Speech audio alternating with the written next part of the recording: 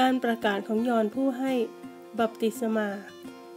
ข่าวประเสริฐเรื่องพระเยซูคริสต์พระบุตรของพระเจ้าเริ่มต้นตรงนี้ตามที่เขียนในพระธรรมอิสยาห์ผู้เผยพระวจนะว่านี่แน่เราใช้ทูตของเรานำหน้าท่านผู้นั้นจะเตรียมมักคาของท่านไว้เสียงคนร้องในถิ่นทุรกันดารว่า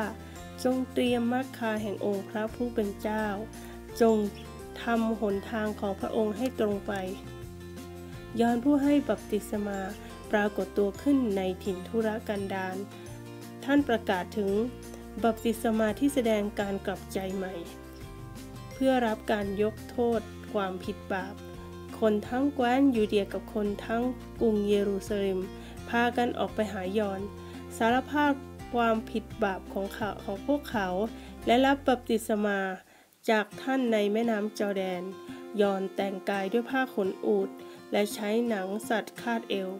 รับประทานตั๊กแตนและน้ำผึ้งป่าท่านประกาศว่าภายหลังข้าพเจ้าจะมีผู้หนึ่งเสด็จมาพระองค์ทรงยิ่งใหญ่กว่าข้าพเจ้าไม่คู่ควรแม้แต่จะน้อมตัวลงแก้สายฉลองพระบาทให้พระองค์ข้าพเจ้าให้พวกท่านรับบัพติศมาด้วยน้ำแต่พระองค์จะทรงให้พวกท่านรับบัพติศมาด้วยพระวิญญาณบริสุทธิ์